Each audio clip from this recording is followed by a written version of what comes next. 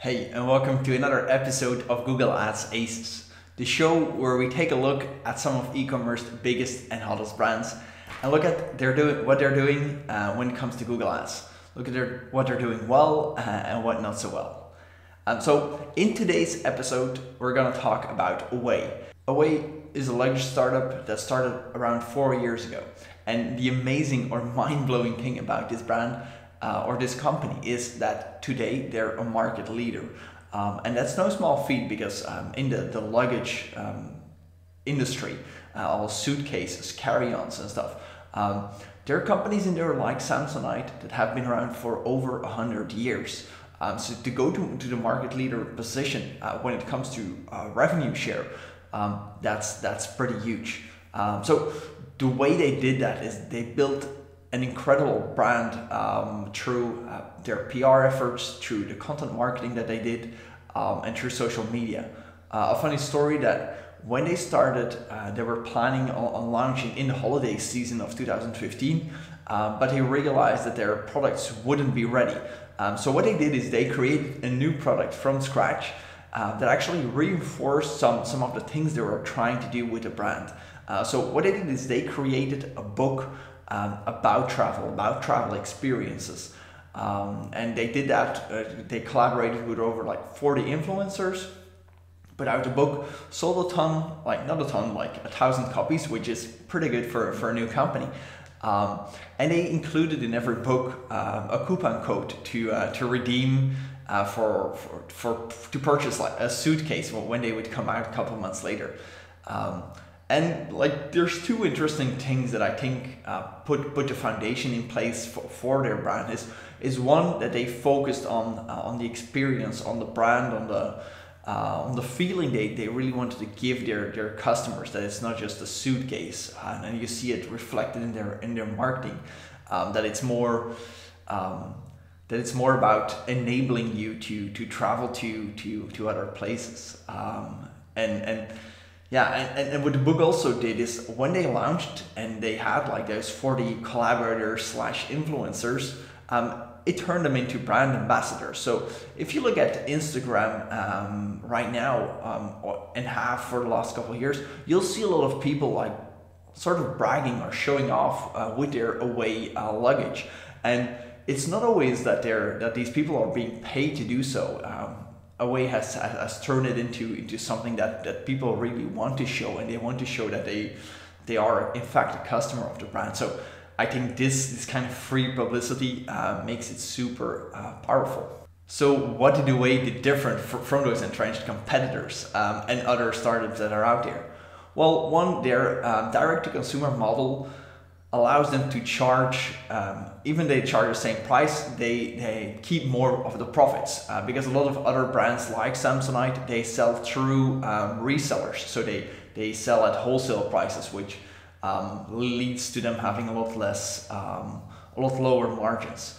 The second is they took an existing suitcase like a carry-on suitcase and they added some more technology to it.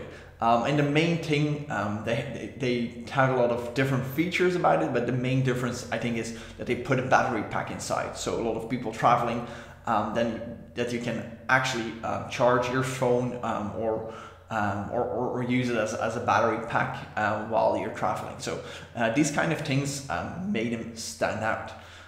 Away does most of their revenue through their website. So they have a couple of different physical stores and they're planning on expanding that. But as of today, most of the revenue comes from their online sales. So if you take a look at the website, it gets about 1 million visits a month. And if you look at the breakdown, around 40% of that is search traffic, and of that, about 75% is organic traffic and 25% is paid traffic. So in this video, we'll take a closer look at that paid traffic part. So 25% of 40% is around 100,000 visitors. So Away runs Google Ads campaigns for about 100,000 visitors per month. When it comes to Google Ads, I've explained what we're doing before. it's all about harvesting the demand. Like all the efforts like PR, content can be a super long play before it actually starts bringing in money, but it has all built the brand awareness, especially now that they are the market leader, and they have a lot of visibility from people showing off and people actually seeing a lot of the product. It gives them a lot of people that actually naturally search for a brand. So a big part of their campaigns is just harvesting that demand. So when it comes to branded searches, they're just bringing those visitors and converting a lot of them into sales. When it comes to non-branded searches, it's actually super interesting. If you do any type of search, it's in the US. Of course, where they are market leader, they're expanding abroad. But if you do any type of search, like a really broad one, first a term like luggage or suitcase, which have very high volumes of searches every month, you'll see that they're one of the only brands that's really appearing for it. And it's because like their size and their brand awareness allows them to advertise on these terms and probably also turn a profit. So these are terms that can cost up to $2 per click. Which is pretty huge because the term luggage, for example, has 165,000 searches a month, which is really, it's a lot to pay like $2 per click for. So seeing that they're one of the only brands that's aggressively advertising on that, it means that they're one of the few brands that's actually able to turn this into a profit. One thing that I noticed, and I'm not sure if they're still doing or have done in the past, is they're advertising on keywords where people are searching for the dimensions of actually their carry-ons. So a lot of people, before they take a flight, they quickly search if their bag will fit the actual dimension requirements of a certain airline. So that, for example, results in a search like Delta carry-on size or something like that, or any of the other airlines. And that's really, those are searches that I would really doubt if they would be profitable. But I've seen in my research evidence that they have advertised on these in the past, so I don't really know what's going on, but it might be that their keyword match types aren't 100% and that these terms are like slipping in. So that's one of the first real feedbacks that I would give to a way to check up and see what's happening with those non-branded searches for airlines, because I can't imagine that somebody searches for an airline and then sees that their bag doesn't fit, orders a new bag from away for that same trip. So that's one of the first things that I really noticed. So that covers the Google search part. When it comes to Google Shopping, there's one really big thing that they're missing out on. So at the end of 2018, Google released a new type of shopping ads. So you have the regular product ads, but you also have showcase shopping ads.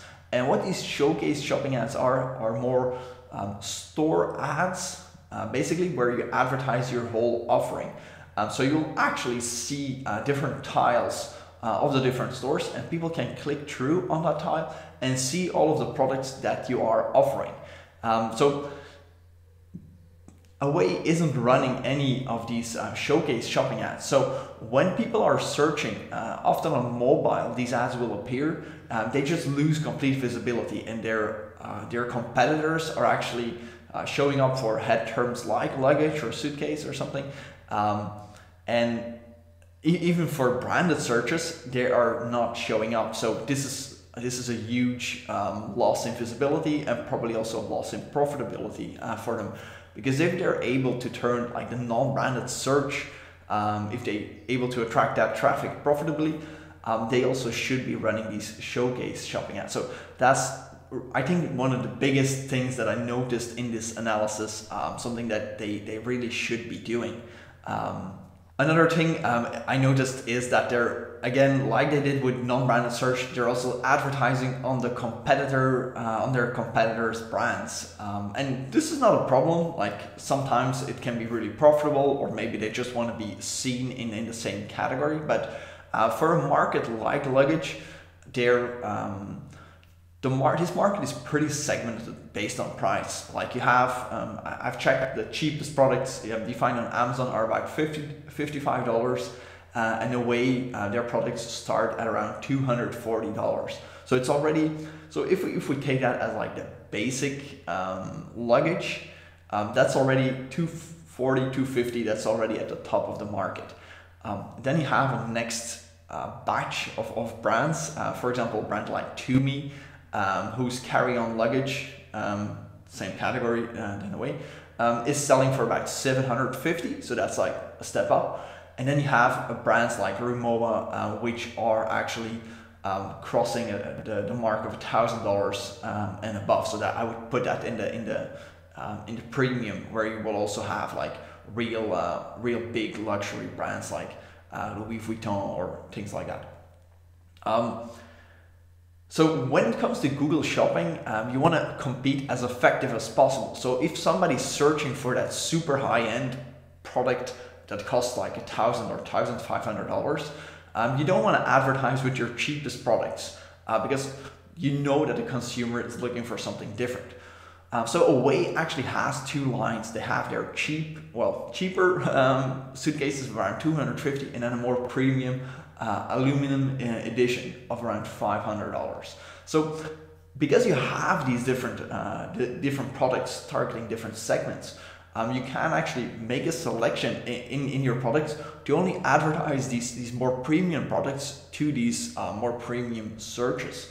That's something you can set up with multiple campaigns and custom labels. So I think that this tweak could really enhance the performance of these campaigns. When it comes to YouTube ads, I didn't see that they were doing a lot. I saw some things some ads that I've been running during the holiday season. Yeah, they were also doing some ad testing, not as sophisticated as we've seen in the episode on purple mattresses, where they're really taking YouTube ads testing to the next level. But I do see like a couple of different ads that are being tested of different lengths, different content, and you really see the ones emerging that are working. So it's pretty interesting to see what they're actually publishing on their YouTube channel.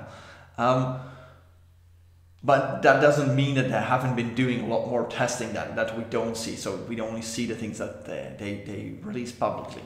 But so no YouTube ads as of now. Probably they ramp it up during the holiday season or during the peak moments when they know people are buying a lot of luggage. So when it comes to display ads, they are running display ads, and basically it's a simple remarketing ads. So I didn't notice that they were doing dynamic remarketing, but this is something that I would hope they've tried before, of showing the actual product that a person was looking at, show that in the ad. So they probably got the design chops to make something like that work. So I saw some very nice ads. Maybe they've tried it in the past and it didn't really work. But that's another recommendation I would have. Like give the dynamic remarketing part a try instead of having the more generic banners just of the brand. So maybe that's a conscious choice where they're trying to communicate like the image of a brand, like the exotic travel or the product benefits or something, and that's the way to do it with their brands, and they don't care about the actual products being shown, but more about the brand. So that could be one of the reasons why they're not doing it. Okay, so in the Scoreboard, this is the place where we put everything together. So I'm going to talk about a lot of numbers. You're going to see a lot of numbers. If you want to find out more about this, click the link in the description below. It links to a post where I explain everything into more detail. So in the research, I found gross margin of one of their main competitors, Samsonite, which is at 57% gross profit margin. So the way Away sells direct to consumer is a little bit different. So I would put their gross profit percentage a little bit higher, but maybe that's also depressed a little bit by the fact that they might not have like the scale advantages when it comes to production that these established brands have. So I put it around 60% just to be on the conservative end. Another research I found regarding the average order value puts them at around 250. So that's actually just one carry-on suitcase. So that's their most common purchase. So if we add that together, we assume first, as always, we assume that they spend all of the profit they make on an order, they actually spend that on ads. So that means that they would make around $163,000 and wouldn't make any money. So the return on ad spend, they would need to hit that. So they spend about 100,000 on ads. So for every dollar they put into ads, they need around $1.7 in revenue just to break even. So that's like the baseline. That they can't go lower than that. Like if we take these numbers into account, that's the absolute baseline. So of course, a brand doesn't want to spend 100% of its profits on ads. They have also got other costs, so it's not going to work out. So if we take a look and lower that customer acquisition cost, and look at what if it's 80%, 60%, 50%, we see that around the 20% mark, so that means that 20% of their gross profits is actually spent on advertising, which means that their customer acquisition cost is only around $30, which is pretty low. They make back around 800,000 in revenue, which results in about about $400,000 in profits. So I'm taking that, or I'm focusing on that, because from research, I've seen that they need to make back like $1.2 million a month from Google Ads. So just from the scale of that, they would need to hit that 20% of profit customer acquisition cost, which is very sharp. Like I haven't seen a lot of brands being able to do that, but in their position as a market leader, they have like their brand recognition is really high, which probably means, and they have solid products, which probably means that they are able to convert a lot of the people coming to their website. So that puts us at around 800,000 in revenue, which is great. But of course, seeing the nature of the products, not a lot of people are gonna need multiple suitcases or multiple carry-ons. So maybe you need a couple, maybe you need a check bag and one like a carry-on, but you don't need 10 of them. Like we saw with the Allbirds episode, where we see that people actually buy like multiple items. They will buy like up to 10 pairs, some of their really good customers. So you don't have that repeat purchase model, which is for a lot of e-commerce brands. This is where really the bulk of the profit is in that lifetime value. So I found interviews with one of the founders where they say that, okay, we're just focused on that first purchase right now, and we want to turn a profit on that first purchase because we know the nature of our products. But with more recent funding rounds, and you see the product catalog expanding a little bit, you actually see that they are moving into different areas. Like they've just released a lot of different bags, like a backpack, toiletry bag, all these type of things. And with new funding that they just raised, their plan is on expanding that product catalog and looking to add more things to their portfolio. So if we take a look at the repeat purchase rate, and we see how that might impact their total sales volume and their profits. So we range it from having 0%, so that means like no one purchases again, like people just purchase once, all the way to 30%, which means 30% of people actually will purchase again. And this is like for a lot of like really great brands, like they're around like 30 to 40%. So if we take a look at these numbers, we see that we're getting a lot closer to that million or $1.2 million that I was talking about. if we go towards a 30% range. But that of course all depends on having the right products to back it up and having the right systems in place, like marketing systems, upselling, right email marketing programs, to actually being able to resell these customers additional items. So to recap, Away was actually built by PR, like great content and great use of social media, probably with some luck that product really caught on with a certain demographic, and that enabled them to really capitalize on that with things like Google Ads and probably a lot of other advertising channels as well, where they were able to mold all of that interest into orders, which has turned them into market leaders.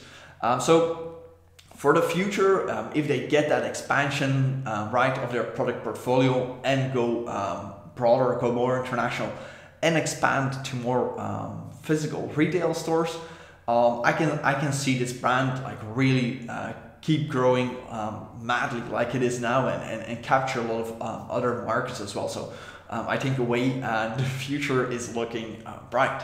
So that was it for this installment of the Google Ads Aces series. If you like to learn a bit more of what I talked about, I have a link below in the description, which goes through everything that I talked about, probably in a lot more detail. And if you have another question or a remark or some feedback on the show, just drop it in the comments. Thanks, and see you next time.